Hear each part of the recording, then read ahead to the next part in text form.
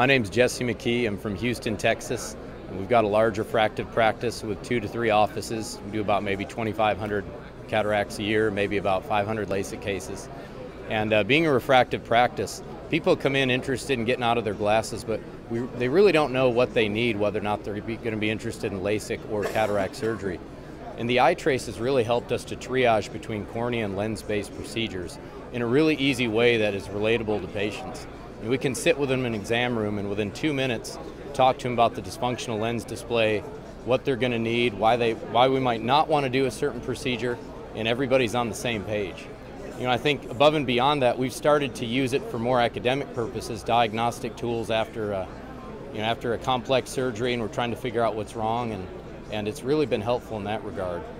It's gotten to the point where it's become one of the things that we do as a cornerstone of all surgical evaluations, and it's probably the one piece of equipment that really makes us better doctors.